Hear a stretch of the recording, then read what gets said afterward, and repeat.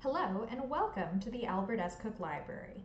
This video shows how to use the Mendeley Web Importer browser extension to add articles to your library.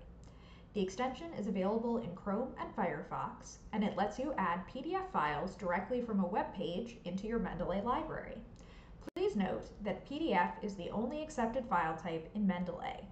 You can download this extension from mendeley.com. Let's find an article that I want to add to my Mendeley library. We can start by searching in Cook OneSearch.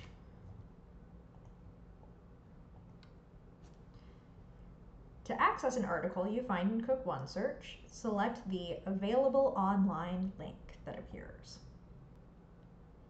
This takes us to the article in one of Cook Library's databases. The web importer works best if you are on a page with the PDF alone without additional content or information. The tool sometimes fails to grab the PDF if it's embedded in a page instead.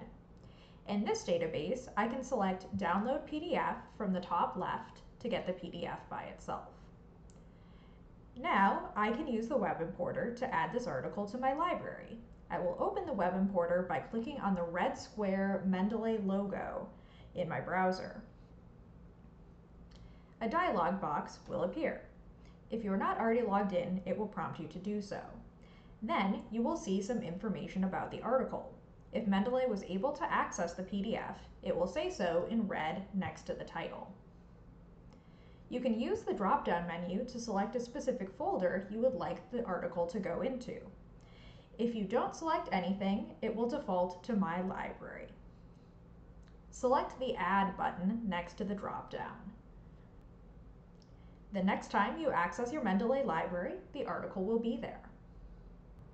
Thank you for watching. If you have questions, please visit bit.ly/TU-Ask-a-Librarian for details on how to contact a librarian through chat, email, call, text message, or individual appointment. Remember, we're here to help.